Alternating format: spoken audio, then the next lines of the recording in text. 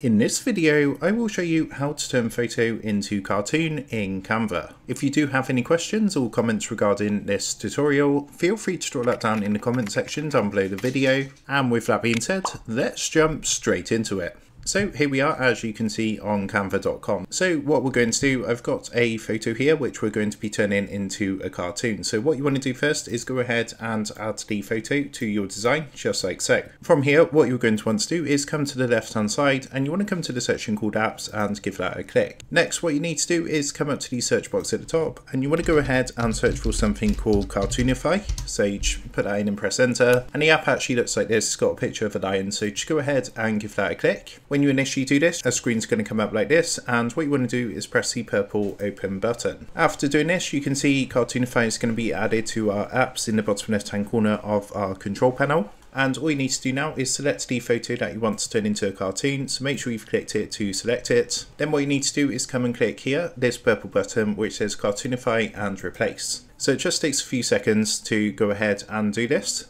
And here is our final result. So you can see it's actually really cool. It's done a really good job of this. And of course you can edit this further if you want to change like the brightness or the colors or anything like that. You've still got access to change this as you wish. So that is how to turn photo into cartoon in Canva. With that being said, I hope this tutorial did help you out today. And if this did help you out, I would really appreciate it if you was to consider dropping down below the video, leaving a like and also subscribing to the channel. With that being said, I just want to take a minute to thank you guys for watching this quick tutorial, and I will see you in the next video.